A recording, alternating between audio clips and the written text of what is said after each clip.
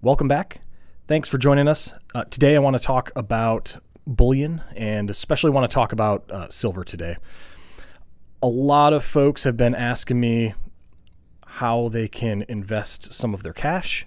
Inflation is running rampant right now and people are just concerned about their investments. So I will throw out a disclaimer and tell you that I am not a financial advisor, or I do not have any sorts of certifications or anything when it comes to financial advice. So I will just tell you the story of what I've done.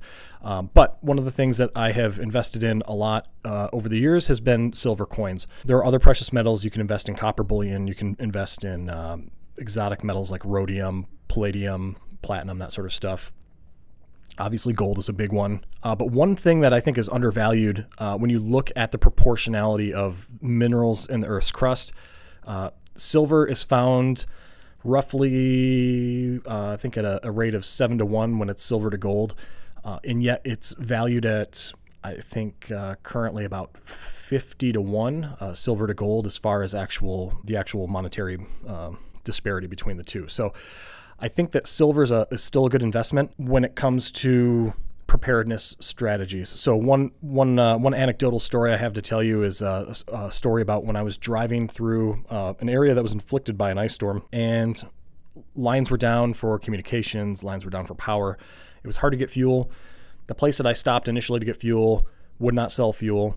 I made it to a smaller fill-up station that had power for the pumps, but they did not have a credit card machine and they were not taking cash. And I was able to pull out from my survival kit a couple of couple silver coins, and I was able to trade those for a full tank of fuel for the little diesel-powered car that I was driving, and I was on my way to where I was going. So, not saying that that's a hard and fast thing. That is just an anecdotal story that worked for me. I also carried these in situations where I didn't necessarily want the denominations of currency that I normally use to be known, so I carried silver. The nice thing about silver is it is less valuable than gold. A gold coin right as of today is trading the spot value, which is basically the price in dollars per ounce, US dollars per ounce, is roughly $2,200. In contrast, price per ounce for silver is about $25 at the spot price per ounce. So it's a lot less, you can buy a lot more silver than you can gold.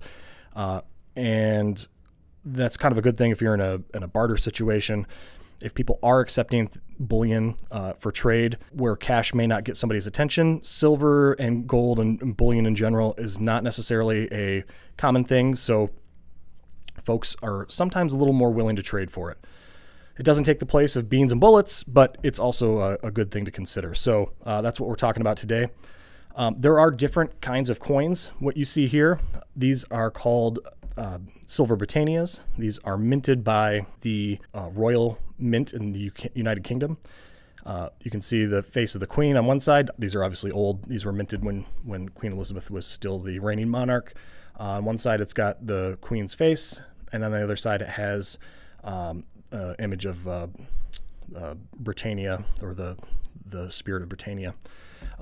Typically, you can purchase these in a 25 round tube,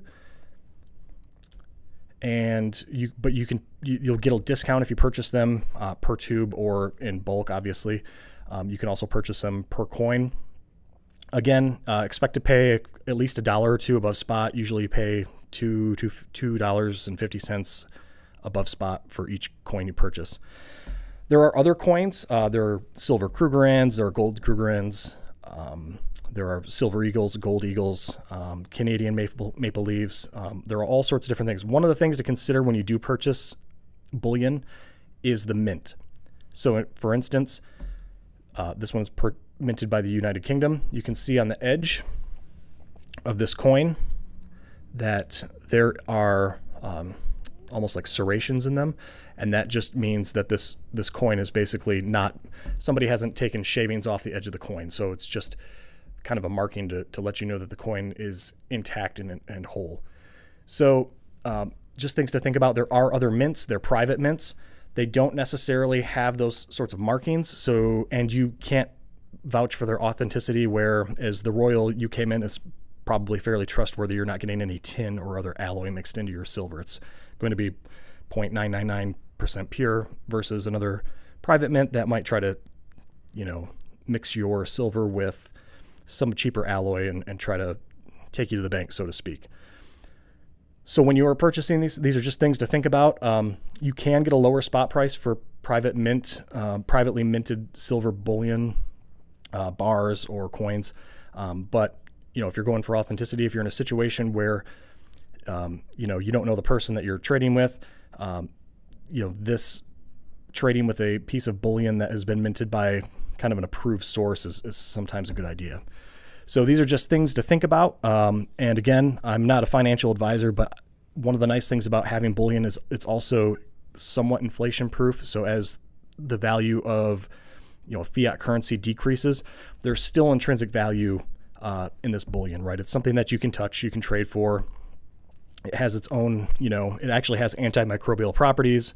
That's why silver spoons used to be the thing that everybody wanted to have, because they use basically the inherent properties of the silver, uses ions to break apart the bonds in the DNA of the bacteria.